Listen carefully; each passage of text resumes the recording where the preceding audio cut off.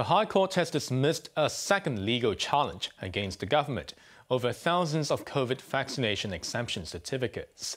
The court said it was reasonable to amend the law to empower the health chief to invalidate the certificates. Joanna Ho reports. Last week, Kwok Chur-kin launched a second legal challenge against the government over more than 20,000 COVID vaccination exemption certificates deemed questionable. This came after the law was amended to give the health secretary the power to invalidate suspect certificates.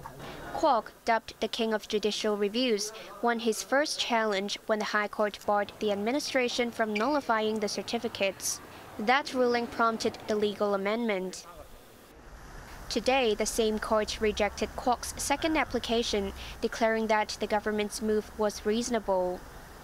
In response to his argument that there is no appeal mechanism for those holding nullified certificates, Judge Russell Coleman said the doctors who issued the waivers can challenge the invalidation by writing to the health minister.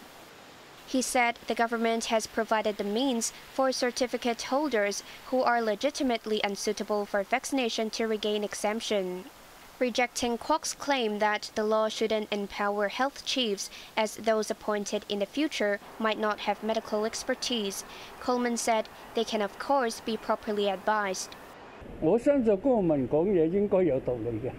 Kwok conceded defeat, saying the judge made sense, but slammed the government as shameless. He is also ready to lodge another challenge against the vaccine pass scheme next week. Joanna Ho, HKIBC.